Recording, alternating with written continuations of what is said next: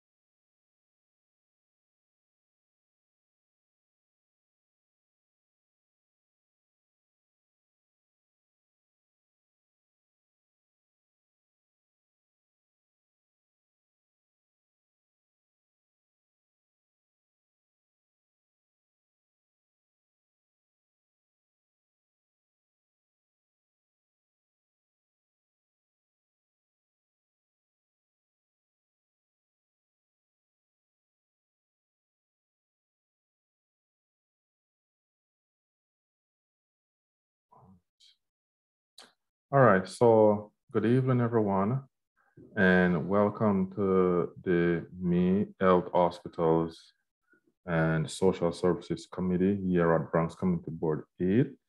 I do want to welcome Mr. Kenneth Johnson from the Department of Health and Mental Hygiene Tonight, Mr. Johnson is here to speak about COVID-19 vaccinations testing within CB8. So I do want to welcome Mr. Johnson here. I think it's your first meeting here, right? Yes? Right. That's correct. Yeah, so thank you so much for coming, and thank you so much for giving us an update on what's been going on. So with that said, I will turn the floor over to you, Mr. Johnson. Do you need me to make you host? Do you have a presentation, or you? If you could allow me screen sharing privileges, Yes. I don't have any slides or anything. I'm Uh-huh. going to share some things with you all and go through some data points. Right. All right. So I made you co-host, so now you can share. Okay, perfect. Thank you, Omar. Thank you. So good evening, everyone. My name is Kenneth Johnson. I'm a community liaison at the health department. I'm a community liaison for the borough of the Bronx. So I work with community boards, elected officials, different things like that. Thank you to the community board for inviting me here tonight. It's nice to be with you all. I'm just going to go through, have some announcements from the health department. I'm going to go through, some citywide data, and then we'll get down to the community board data. And then, of course, I'll be available to answer any questions that anyone might have. So just starting off, as you all know, or you all may or may not know, in the past 2 weeks, we've entered into the COVID alert level medium. And basically the COVID alert level it's a combination of cases per 100,000 people combined with the stress on the healthcare system. So that involves, people that are hospitalized and in the amounts of people that we're seeing sick with COVID. Currently, citywide, we're at about 250 or 260 cases per 100,000. If we move to 300 cases per 100,000, I believe at that point we would enter into the next COVID alert level. There aren't any firm policy changes based on the alert level, going from low to medium to high at the moment. However, the health department's recommendations do change based on the data we're seeing, of course. Of course, we are still we're strongly recommending that people that aren't vaccinated get vaccinated, and of course get your booster if you haven't already. We're recommending that people wear face masks in indoor settings. And along with that, after you have gone to a gathering or you travel, we do want to recommend that people do get tested for COVID. And of course, if you have the option to stay home or work from home when you're sick, we definitely would encourage people to do that as well. We understand it's not always a possibility for everyone, but that is a privilege. But of course, if it's possible, we would recommend that as well. So citywide, we're looking at almost over 17 million doses of vaccines have been administered to people. And that it roughly equates to about 6.5 million people that have been fully vaccinated. Within the entire city of New York, we have almost 88%, 78% of people are fully vaccinated. That's 88% of adults and 88% of adults and 59% of children. So that's promising. Obviously the more people that are vaccinated, the better that will be as far as fighting COVID through herd immunity. And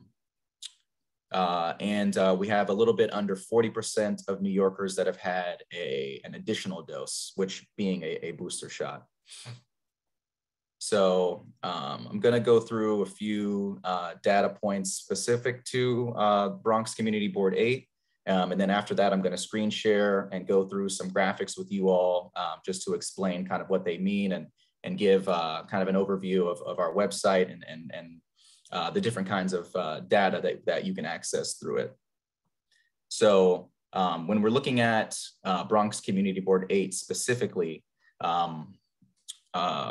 what we have, so for example, we have vaccination rates that range from 72% in the zip code of 10468.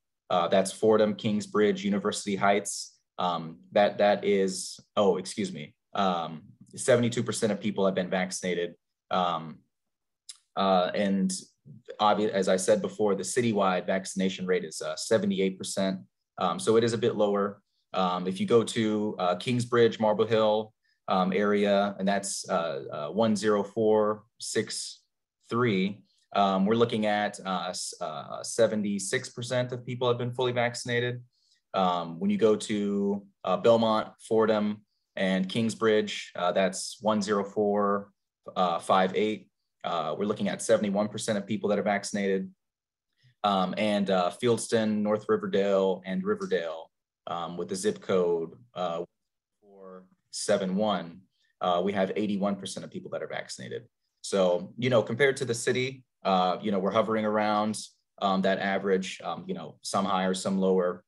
The Bronx as a borough has a vaccination rate of about 74%. So again, you know, very, very close to what we see citywide and borough-wide. When we look at the cases per 100,000, as I talked about earlier, for the entire city of New York, the actual cases per 100,000 is almost 280 cases. And then the Bronx, it's actually quite a bit lower. It's at 162. So, you know, there's a lot of reasons why that could be. Obviously, the first one being that there's just not as much people getting COVID in the Bronx compared to other boroughs. Manhattan has by far the highest rate of COVID compared to the other boroughs. And that's really driving a lot of the cases that we're seeing right now. In terms of the neighborhoods that I mentioned before, zip code 10471 and 10463. That's Fieldston, Riverdale, Kingsbridge, Marble Hill. Both of those are at 252 cases per 100,000. And that number is calculated over the last week only. So that kind of gives us an estimate of what the current situation is looking like in the recent past. And of course, when we look at the other two zip codes, Belmont, Fordham, Kingsbridge, University Heights, those are quite a bit lower at 145 cases per 100,000. So again, you know, you see that, you know, we are, you know, averaging around what the borough of the Bronx is averaging, and all four zip codes are well below the city average. So that's good. That's a positive sign. And then the next data point I wanted to talk about briefly is the percent positive. And basically, you know, that's the percent of tests that we get, how many of those tests are positive. And so that gives you an idea of basically how prevalent COVID is in your neighborhood or in your area. Obviously, you know, if you have a very high percent, you're having more people that are testing positive for COVID versus a lower percent. And so for Fordham, Kingsbridge, University Heights, we're at 4% positivity rate, which is really good. When we go to Belmont, Fordham, Kingsbridge, Marble Hill, the positivity rate is 7%, also very good. And then when we go to Fieldston, North Riverdale, and Riverdale, it's a bit higher at 12%. And the city average is 8%. So, you know, again, like 3 out of the 4 neighborhoods are doing quite well compared to the city average, and that's great. So now I'm going to share my screen for a second. I just want to go through a few graphs with you all that we have available on the website, and, you know, just kind of talk about what they mean for the neighborhoods that we've just discussed. Let's see here.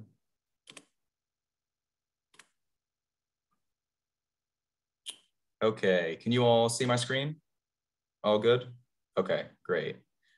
So this is our website, of course, the health department website, nyc.gov, or I think it's, yeah, nyc.gov/DOH.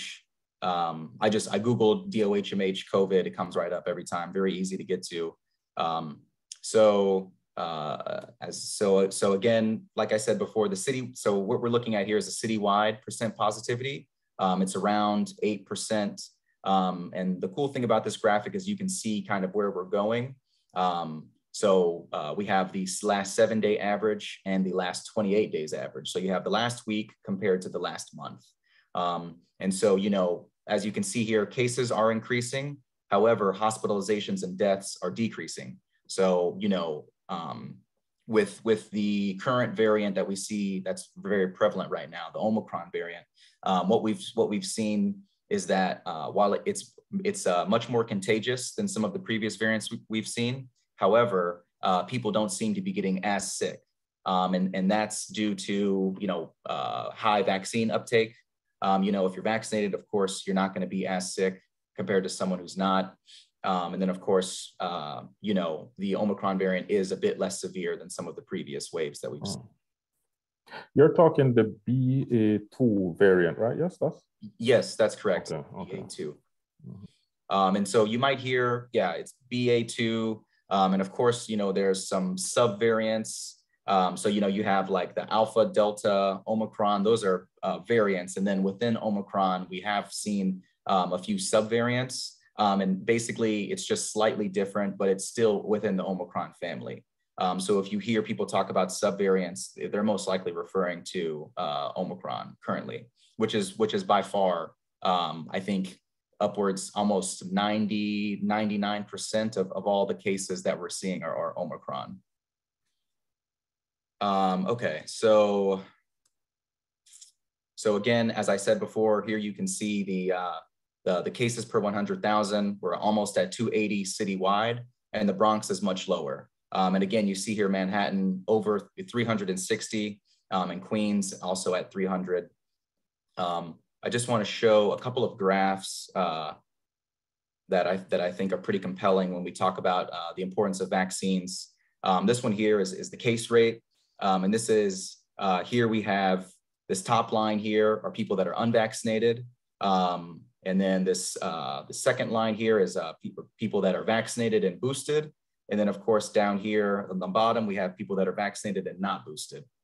And this thicker line here is the citywide average that we've seen. And so of course, you know, as you can see from the graph, clearly, if you're unvaccinated, you're at much higher risk for contracting COVID in the first place. And then if we look at the data the data for hospitalizations, we see a similar graph, but the difference in between unvaccinated and vaccinated people is much higher. You know, here at the very bottom, this is where we see vaccinated and boosted people, and the unvaccinated graph is much higher. And for deaths, we see a somewhat similar pattern. However, as I mentioned before, Omicron is on, you know, what we are seeing on average is that it is a bit less severe in terms of, you know, how sick a person gets. And so, you know, we aren't seeing as many people dying from COVID as we did, you know, maybe last year, or of course, you know, back in 2020, you know, where things were really bad and the city was the epicenter. So again, you know, these are all positive numbers. Of course, you know, this highlights the importance of getting vaccinated and encouraging others to get vaccinated as well. And lastly, I just want to show you a few maps here. So here you can see the percent positive rate that I talked about earlier. And this is the entire city color coded. So the lighter areas have a lower positivity rate. The darker areas have a higher positivity rate. And again, as you know, as we talked about previously, Manhattan here, very dark, very high positivity rate in a lot of neighborhoods. And here in the Bronx, you can see, you know, it does vary. It looks like the highest level of percent positivity is this Fieldston, North Riverdale neighborhoods. However, you know, you see a lot of lighter shades. And again, you know, as I said earlier, that can mean a lot of different things, right? Either, you know, again, people aren't testing positive for COVID, but, you know, when we see graphs like this, we have to be, you know, we have to think about what it could mean. And one of the factors that could contribute to something like this is people aren't getting tested as much. So of course, if people aren't actually getting tested for COVID, the percent positivity rate is going to be very low compared to places where people are, you know, many people are getting tested. It's a numbers game. So of course you would have the more people that get tested, the more people that are going to test positive, especially given the fact that, you know, we are still in a pandemic, right? So people are still getting sick. And then let's see. Okay, and so again, we can see the test rate, and this tells us the daily test rate per 100,000 people, right? So you have the darker areas. Again, we see the darker areas are some of the areas with highest testing rates, and the lighter areas are some of the places with the lower testing rates. And again, you know, you see a lot of darker areas in Manhattan and some parts of Brooklyn and in Queens, and even down here in you know, the Mott Haven neighborhood. But you know, some of the other neighborhoods in Central Bronx and then in East Bronx are a lot lighter, and that tells us that, you know, we're not testing people as much as maybe we should be, or people aren't getting tested as much as maybe we would like. And of course, you know, you see this in Central Bronx, and of course here in between Brooklyn and Queens. So that's, you know, we want to encourage people to get tested. Like, as I said before, you know, when you're traveling or you suspect an exposure, it's always good to, you know, be on the safe side and get tested, especially now as Omicron is not as severe as some of the previous variants. You know, people can get sick and have COVID and not actually feel sick, but that means that you can still spread it to people, right? So we want to be aware of that. And lastly, I just have a couple more charts. The hospitalization rate here, this is, you know, again, the darker areas are higher hospitalization rates. The lighter areas are lower hospitalization rates. And here, you know, we kind of see a mixed bag. You know, you can't specifically say one borough or some neighborhoods or a cluster of neighborhoods are doing better or worse. You know, we see shades of dark and light all over the map. So, you know, again, this is just, you know, people are still getting sick and people are still getting hospitalized. Although, you know, as I said before, the rates are much lower than what we've seen previously. This graph shows that, you know, there is still a risk of contracting COVID, and of course, getting sick enough to where you would have to go to the hospital. And lastly, the death rate. Here, it's similar to the hospitalization rate. You know, it's you know, some light and some dark. Again, if you all remember from the first chart I showed you here on the summary page, you know, there's only been four confirmed deaths within the last month. So, you know, very, very positive trends compared to what we've seen previously. And that about covers it. You know, I would encourage everyone, you know, if you have some free time or if you're curious about what's happening you know, in your neighborhood and what's happening, you know, around in the city, I would encourage, you know, everyone to go to this website and, you know, kind of play around with it and see what we have, see what kind of data you can find. It's a really useful tool just for, you know, kind of calculating your own level of risk, right? You know, obviously the health department's always going to offer suggestions and recommendations, but ultimately it's up to the citizen to determine what level of risk you're willing to engage in. And with that, thank you everybody. Thank you, Omar, especially for inviting me tonight. I'll take any questions if anyone has them. All right. Thank you so much for coming again. I have a question. The news that's coming out of DC is that the federal government is they're about to run out of money for testing and all that. Where is the city when it comes down to testing and vaccinations? Do we have enough? Because I think there's a projection that the rate will increase for summer and for winter. Do you think we have enough vaccinations? You know, it's a hard question to answer, right? I mean, I think on one hand, we have a really high vaccination rate compared to other states. You know, we're at for adults, we're almost at 90%. That's a really positive sign. We don't see that high of level of people getting boosted. So, you know, come wintertime or come fall, that may be a problem as we gather indoors more. But the good thing about, this time of year is that it's, it's almost springtime, it's getting warmer. We're going to be able to gather outside, and your risk of getting COVID from someone else is much, much lower when you're outside or when you have the windows open or something like that. And again, with vaccine uptake, we have seen kind of a slowing of vaccinations administered citywide. That is because, as I said before, we have really high vaccination rates. So there's not that many more people to vaccinate. And then the other side of that is that, the people, this 10% that have not yet received a dose of their vaccine, it's been over 2 years. They probably aren't going to get it, to be frank, and that's concerning. But at the same time, we're not forcing anyone to get the vaccine. We're just here to recommend and suggest what we think is in the best interest of everyone's health. As far as the money, I know that here at the health department and at the city and the state level, we are trying to pressure the federal government to continue to fund COVID resources.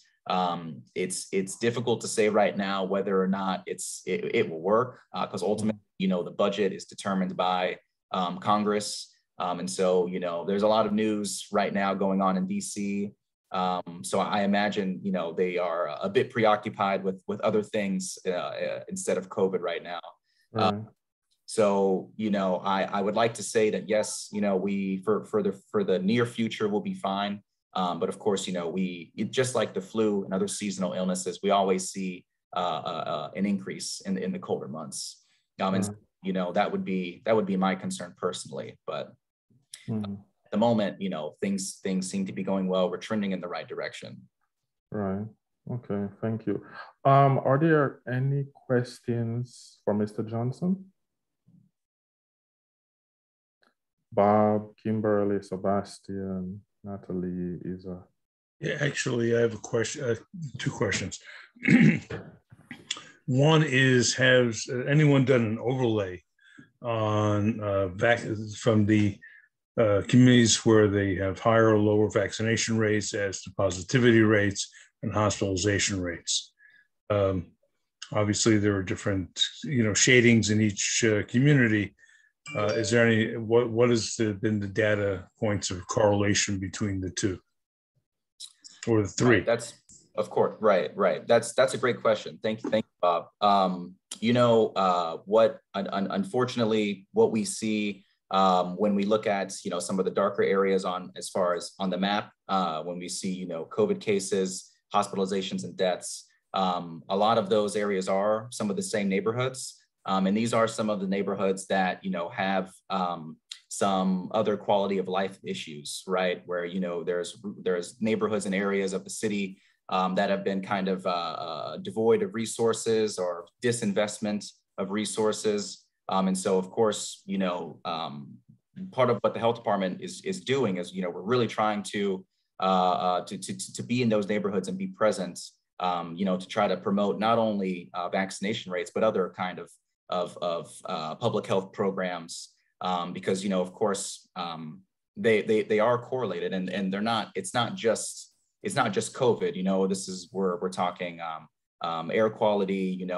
We're talking about food security. All these different types of things that kind of lead to a lesser quality of life, and that's a problem, because the last thing we want is for someone who already may have some underlying health conditions to be at risk again for COVID, right? And so part of what the health department's doing, again, is we're trying to be present in those areas and really trying to promote some of the programs that we have. So I'm glad you put your finger on that, because that's exactly where I was going.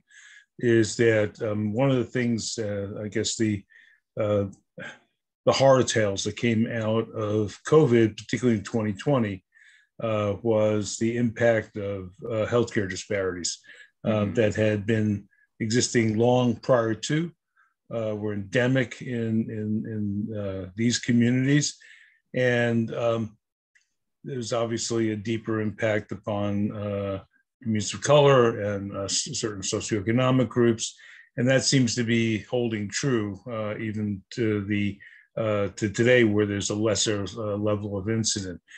The ultimate question that comes out of that, of course, is and you addressed it a little bit, is how do we continue to look at the holistic approach of what people need and how people can be, so some of those healthcare disparities can be met so that when there is either another outbreak of COVID, which could be even worse, or other kinds of issues. Obviously, this is a harbinger of things to come in the future, that the issue of healthcare disparities has been addressed and not just shoved back underneath the rug, as often happens in these kinds of situations. Right. No, I appreciate you saying that. That's 100% true. I think one of the, obviously, a global pandemic is a horrible thing to happen, but one of the silver linings is that, we have an opportunity as a country and as a city to really analyze our healthcare systems and see what we're doing well and what we're not doing so well. And part of that, like you said, Bob, is, trying to address some of these health disparities that we see, especially in communities of color, where we know that, the quality of life is sometimes lower for no other reason except that it's a community of color, right? And so, again, that's, we are planning a lot of health equity and racial equity work at the health department now. Unfortunately, these things take time, and we try to be really conscious and thoughtful when we implement these programs. But of course, that's the ultimate goal, right? Is to alleviate a lot of the problems that we've been seeing. Thank you. Thank you, Sebastian. Yes. Hi. Good evening. I have a question regarding the home test kits. Does the city have enough stockpile if there is a surge? Because a lot of the test kits that was distributed by the city, they all had an expiration date, like 6 or 7 months from the day of distribution, from the last batch. So do we have enough if there is a surge in summer or early winter? I would assume so. I don't know. I can't say 100%. I'm sure you all remember in the last few months during the wintertime when there was the Omicron, the big Omicron wave we saw. The federal government working with the states had some it's an emergency manufacturing policy where they were able to manufacture a lot of tests and then distribute them to everyone. Obviously, they were a little slow. The federal government was a little late on that effort. But I know that there are test kits available at different cultural institutions all around the city. At the moment, of course, I'm sure you all have seen those little tents on the side of the street where you can get tested. But the city has a lot of home test kits, and so I'll share some resources with Omar just about where you all can get those home test kits. As far as moving forward, I'm not 100% sure that they're still manufacturing the test kits. I would imagine that it's not like we just completely stopped making them, right? So I would assume that somehow somewhere they're still making those test kits. But again, we want to make sure that everyone in the city has access to testing when they need it. And the great thing about the home test kits is that you don't have to actually go anywhere. It's not like before where we had to wait in line for hours to get tested for COVID. You can take it in the comfort of your own home. And so that's a really, really huge advantage now. Thank you. Thank you so much. Any more questions for Mr. Johnson? Kimberly, Natalie, is here? No?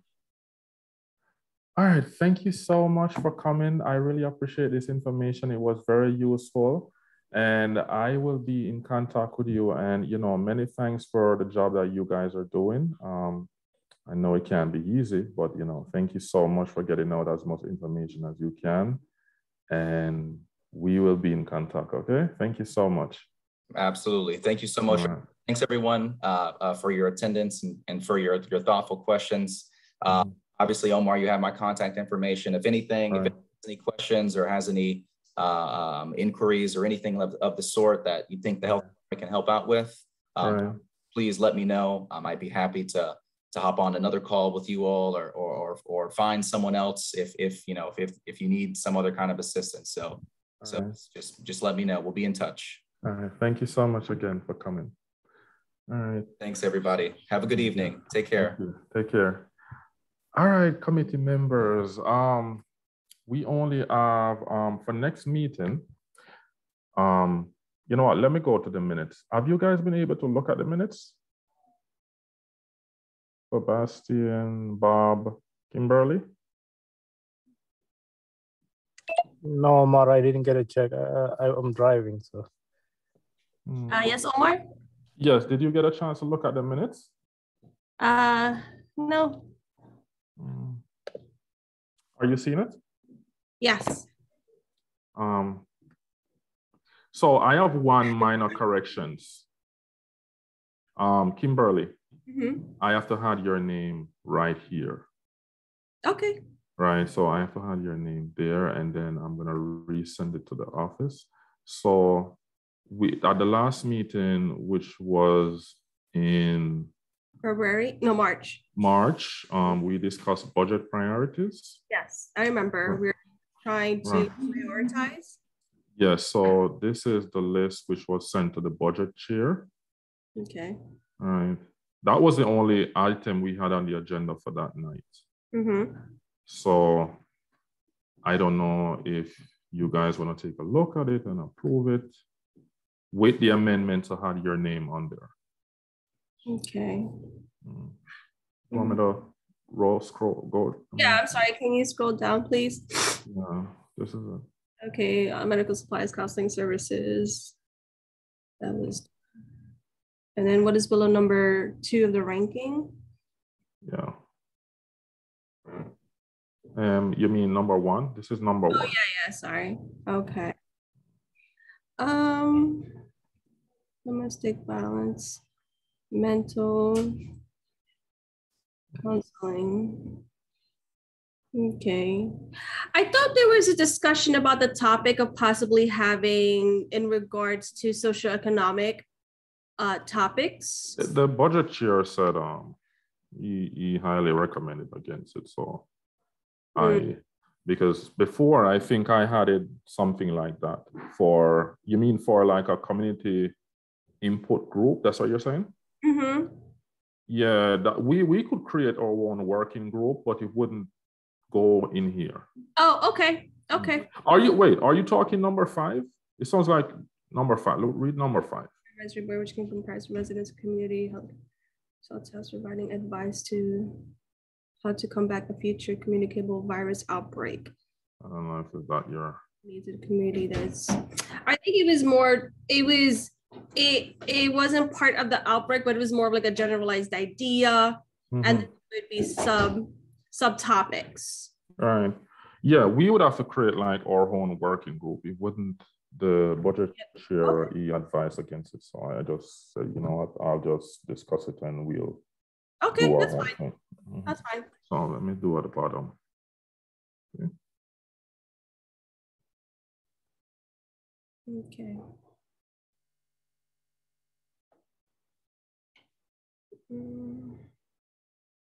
Okay, it's fine. Sebastian, what about you?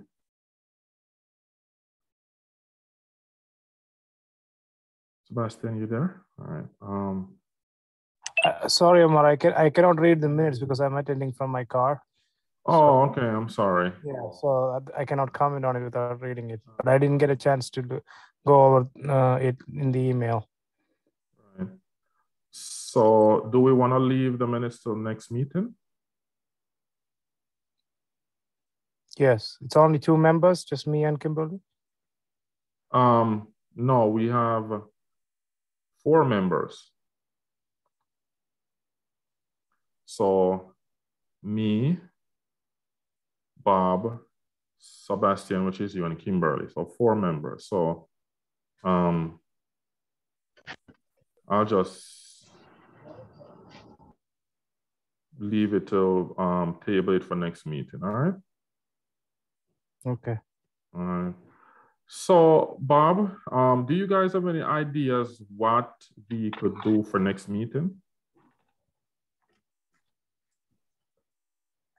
Any topics of discussion that, you know? No? Well, if we could find somebody who could actually talk about the healthcare equity issue, I think it would be very important. Healthcare equity. Okay. Okay. So I could get to you because I know you have a lot of contacts. So I could talk to you as well and try to reach out to the Department of Health and see if they could have someone come in and talk about it also. Well, they have a department on it, so it might be something. Right. Yeah. Right. Okay. All right. Any more ideas? All right. So guys, thank you so much for coming. It's gonna be it was good to see you. So thank you so much for coming. And do I have a motion to adjourn? Yes. Yes, thank you so much. All right. Take care, everyone, and be well and be safe. You too. Take care. Good night. Be safe. Good night.